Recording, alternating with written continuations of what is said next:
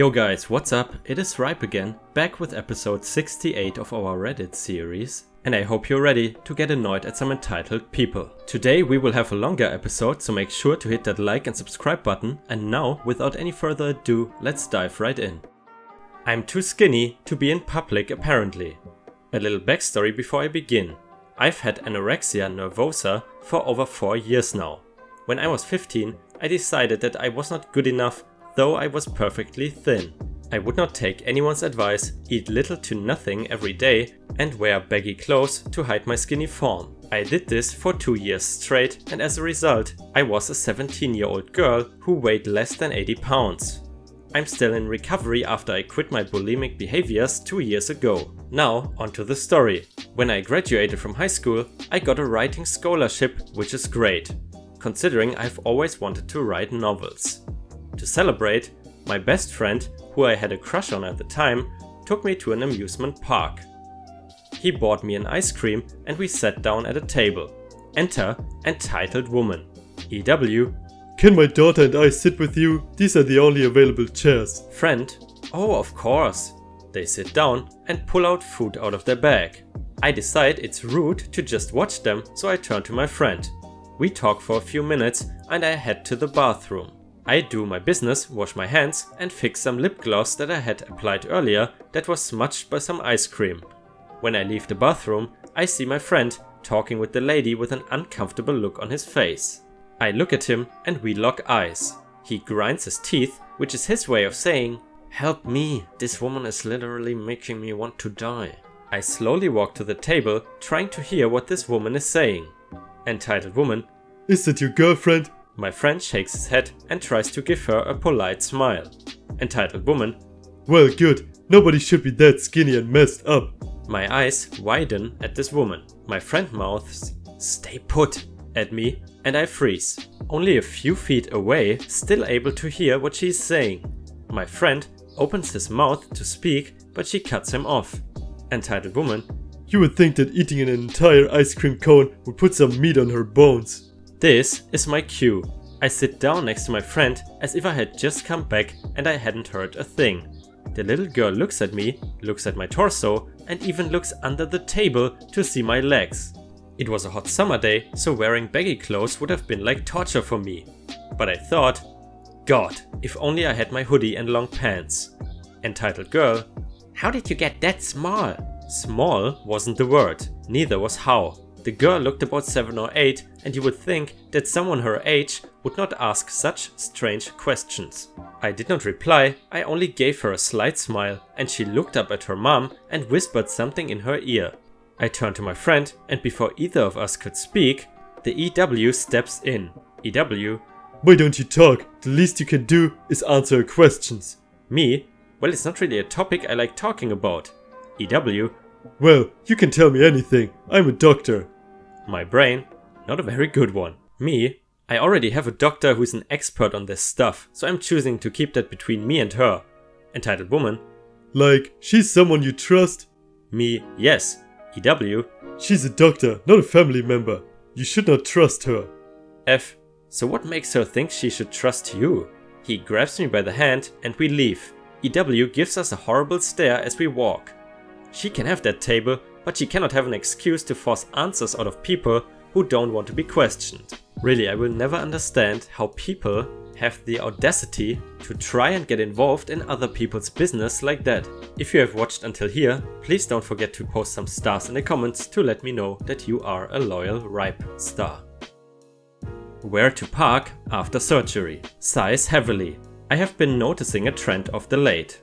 This is a scenario that I have witnessed a few times on the day I receive my infusions. About for the last few Fridays, I have witnessed a lady that has had a knee replacement surgery. I have told her that the clinic has complimentary wheelchairs that is usable to the patients of the clinic while she is here. I noticed that she was struggling to walk on her crutches. Her husband was walking close, one would call it hovering, to make sure she did not trip and fall. After each time, I kindly suggest a wheelchair to help her get around the clinic.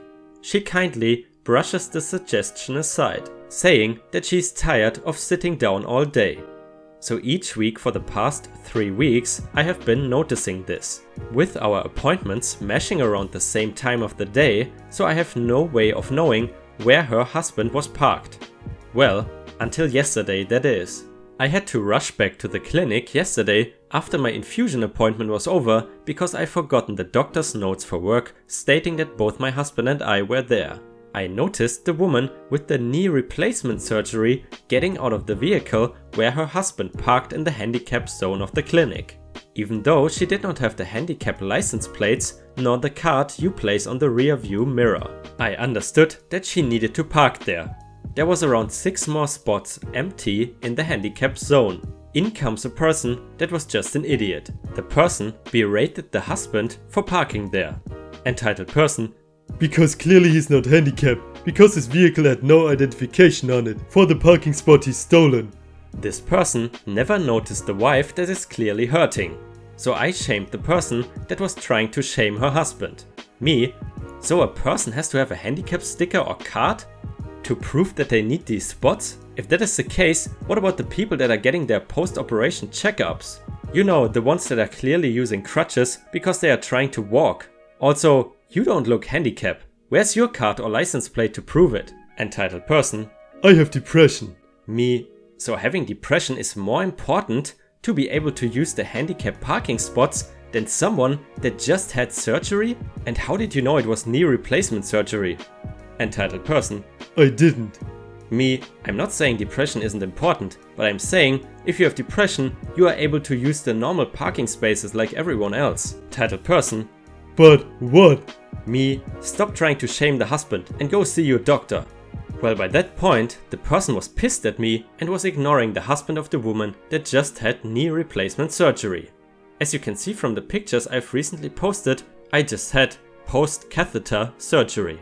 So I embarrassed my husband for sticking up for someone else. I rushed inside to get the doctor's notes for the both of us. I had to get my blood pressure medicine, so husband drove me to CVS, the pharmacy. That is when a person who tried to shame the husband at the clinic tried to shame me inside the pharmacy. Entitled person: so this is where you get your diabetic medicine? I look at this idiot and started to laugh in their face. Me? Sorry to disappoint you. Yes, I know I am fat. I know I can stand to lose some weight. When you go through the stuff that I have went through medically, then you can make jokes about it. Until then, do some research about my disorder. That is when I showed her my Reddit subreddit about all the pulmonary problems that people can have. Then the person looked ashamed but did not apologize at all. I am used to fat shaming. If I could lose my gut, I would. I am losing weight on other parts of my body, but when you have 3 different types of surgeries on your abdomen, it is very hard to lose the gut. Let's continue to the next one. Entitled mom attempts to strangle me because I won't give her son my 3DS. Here is the cast. Me for me, EM entitled mom, NK nice kid, and dad. Here's some context. I have a birth defect called fibular hemimelia. This birth defect causes part or all of the fibula to be missing. This is the fibula for those who are curious, and apparently it's basically a leg bone. I'm missing the entire fibula in my right leg. This has caused some complications. For example, the birth defect causes length discrepancies in the affected leg. Basically, my right leg is shorter than my left one, and because of this, I've had to get leg lengthenings, among other surgeries.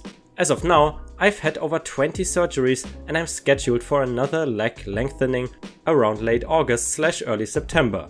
I've had to travel out of the state to see a specialist due to the fact that my old surgeon was kinda screwing up my ankle.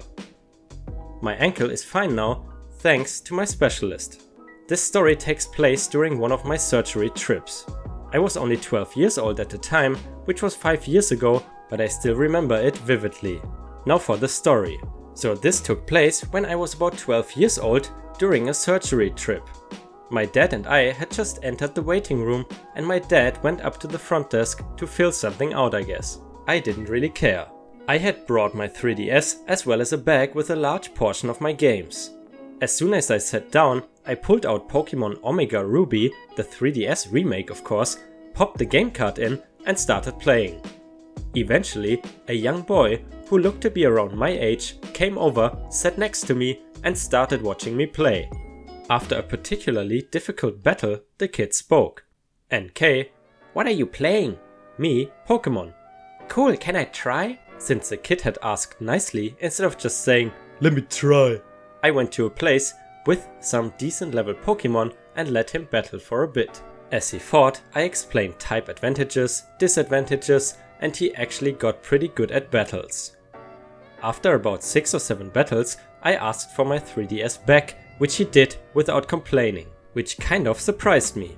He then went back to his mom, who was actually sitting a few chairs behind me, and a few moments later I heard someone getting up. Cue EM. EM began speaking to me somewhat quietly. At the time, I thought it was just so she would not disturb anyone, even though there wasn't really any other people there. I failed to notice that though, due to me focusing on my game. EM. Hello. Me being the timid kid I am. Hi. EM. That was nice of you to let NK play your game. I just nodded. EM. NK really liked your game, you should give it to him. Now it's worth mentioning that my 3DS was a gift from my dad. He gave it to me while I was in recovery. I had spent about a year collecting games and I still have that 3DS and those games to this day. So upon hearing this, I turned off my 3DS, closed it and put it in my bag. Me, I'd rather not, it was a gift from my dad and EM cut me off. Oh god, you're so damn selfish, give me the game. Me, no.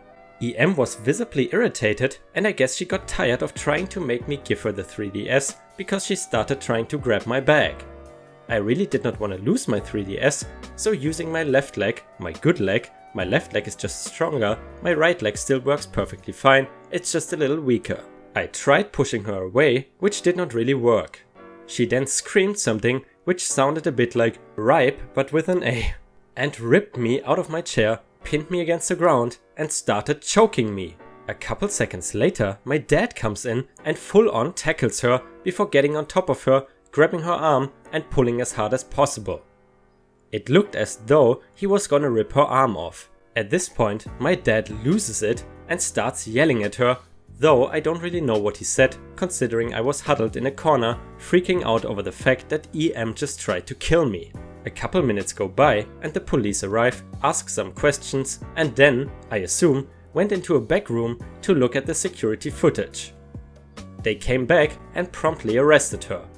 She was charged with attempted theft, assault of a minor and attempted murder, since she literally tried to choke me to death. Almost did too.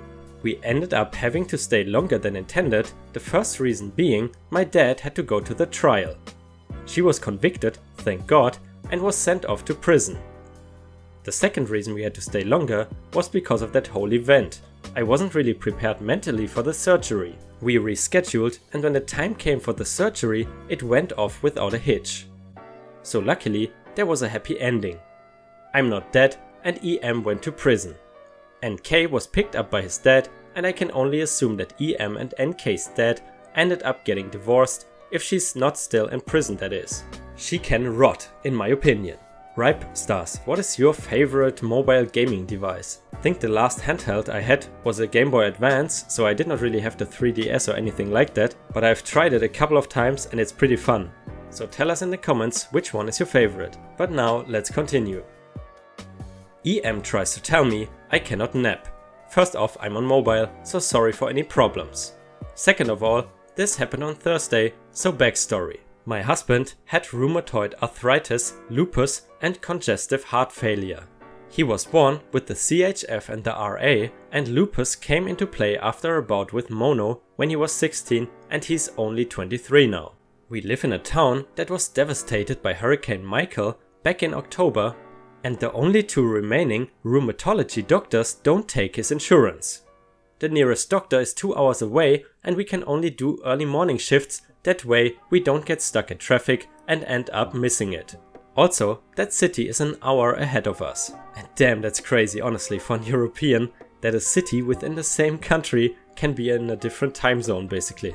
We got up at 2 AM, showered, dressed and packed the cooler with snacks, drinks and a few sandwiches for lunch and left at 3:15 AM. His appointment was at 7 AM their time. We made with an hour to spare, so we got breakfast before heading to the doctor's office. After he was called back, I went out to the car to take a nap since I knew it was going to take some time, 30 minutes to an hour. Meet the cast. Me and EM are obvious. We will call my husband Liam and his mother who drove, Jane. I get in the passenger seat, lay the seat back and put my feet on the dashboard. About 15 minutes later, I hear a pounding on the window. I open my eyes and I am greeted by a Karen. Stereotypical everything except her voice, which sounded like she swapped voices with Peter Griffin while he had laryngitis or something. Her daughter was this cute little thing who said nothing. I rolled down my window to hear her better. Keep in mind, I was not very polite with her, I was tired and bitchy. Yes? You cannot do that, you know, EM stated. Do what? I asked. Sleep in the car like you're homeless. It's indecent and sets a bad example for my daughter. EM explained. Me, being very blunt, look lady, I've been up since 2 AM just so my husband could be here on time for his appointment. If I want to sleep in my car for while I wait for him, I will. EM. No one gets up at 2 AM for doctor's appointment. You're lying. I bet this car doesn't even belong to you. Me, we live in hometown, which was destroyed by the hurricane back in October. And you're right, this car does not belong to me. It belongs to my mother-in-law. So F off and leave me alone. I rolled up my window, put my headphones in, turned my music up and went back to sleep. She stayed there, ranting about me and who knows what else until Liam sent me a text saying they were heading out. I got up, fixed my seat, got out and locked the car. I walked past the EM and went to greet them. When they saw the EM, I gave them a quick rundown and Jane told us to stay back and she would handle it. We had no problem letting her deal with the EM. She could get rid of her quicker and easier than we could have. Jane, what is the problem, ma'am? EM. That slut was sleeping in your car and was setting a bad example for my daughter. Jane, it's not her job to set an example for your daughter. That's your job. If she wants to take a nap in the car, let her. She's too old to be taking naps and it's only 8 o'clock. Jane, we have been up since 2 in the morning. We are all tired and you are never too old to nap. EM. Only kids can take naps. People like her don't take naps. They work day and night turning tricks for any man willing to pay. Quick side note, my mother-in-law sees me as her own daughter. She has said so herself multiple times. Even though I married her son, she basically adopted me after I moved out of my own mother's house. Onto the story, this is where it gets good. Jane took a deep breath as she stared daggers into the now smug EM's face. The EM was acting as if she had won. Nope. Jane balled her hand into a fist, pulled her arm back and decked the EM in the jaw. The EM fell to the ground holding her face, which was now going to be ruined by a nice bruise for several days to come. Jane, never insult my daughter like that again, or you will regret it even more than you do now. She looked over at us. Come on kids, let's go to a museum. Yes, even though we are 23, she still calls us kids. As far as we can tell, the EM never called the police or got our license plate number. I think she just sulked away to lick her wounds and accept her defeat. I hope she learned a lesson. And if you ask me, that's a lesson every Karen should learn. And you know, now that even napping in the car is not allowed anymore, I think the next thing we are going to see is, how dare you breathe in front of my son? Because Karen will always find a way to get upset and harass us. A group of entitled people tried to get me arrested for being lost. First things first, I have no sense of direction and I am prone to getting lost. And the people in this are the entitled people, which there was like 5, the cops and me. Well, this all started a few years ago and honestly, it is one of my funnier gotten lost stories. Well, I was traveling to go to visit my mother. She gave me directions, however, I'm super terrible at them. I, however, had gotten far enough to get to a light railway. My mother often described taking one to work. I was busy reading things as the EPs all walk up. I figured out my directions and go to the automatic ticket booth. I paid for my ticket and I stare at the machine trying to read this strange punch thing next to it. An older man said to me, loud enough for anyone to hear, You put your ticket in there for it to get a timestamp. If you don't, it's not valid and you can get in trouble during inspections. So I stamped the ticket like the man said. The train got there and everyone got on. I found a seat in the front corner as the group of EPs chose a bunch of seats in the back of the small carriage. They were loud as they blasted some rap music and were laughing. A few stops in and I was already lost and staring at the rail map near the door, trying to make heads or tails out of it. That is when the cops came on. They announced it was an inspection and to get our tickets out. A cop comes over to me and notices that I had my ticket tucked slightly under my cap to hold it in place, but to show off just in case. He speaks briefly to me and I tell him I am lost and I will be getting off at the next stop to figure out my way to my mother's. The other cop called the one talking to me over and the rap music stopped. I could hear some arguing, but in truth I wasn't interested at this point. The next stop came, I got up and got off and headed straight to the map. I only paused as I heard some shouts and what sounded like a fight starting. The cops were ushering the EP group from before off the train. They were all shouting at the cops with slurs and what seemed to be stupid things. I thought I was not involved, so I went to the map. Oh, how wrong I was. I was listening so that I can figure out if I had to move. The cops got them seated and informed them that they needed to buy tickets to ride the rail. That they could get off with a warning if they buy and stamp their tickets now. Why aren't you telling her that? She's with us, snapped one EP. I looked over to them to see a guy pointing at me and the cop looked at me. She paid for her ticket and she isn't, I know, replied the cop calmly. Yes she is, arrest her, cried a female EP pointing at me now. The cop sighed. She doesn't look like she's with you. If she's with you, where's she headed? Said the cop. He was right. Not only were we not seated together or talking to each other, I was wearing clothes with anime stuff on them, while the EP group all have some band on their shirts. The whole group shouted something that sounded like the name of a band. The other cop, whom spoke to me before, said, "She's not, now buy your tickets." I turned my head back to the map, as for the next 5 minutes the group of EPs kept saying I was with them and that I should be arrested.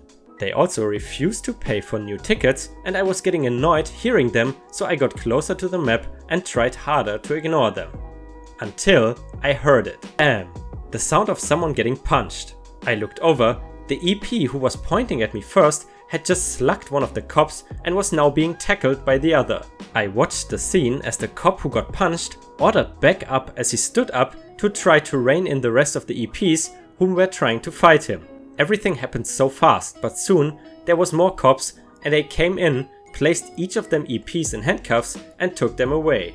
I watched as they left, as I could hear them shouting still, "Arrest her, she's with us," from the EPs as if they had practiced it.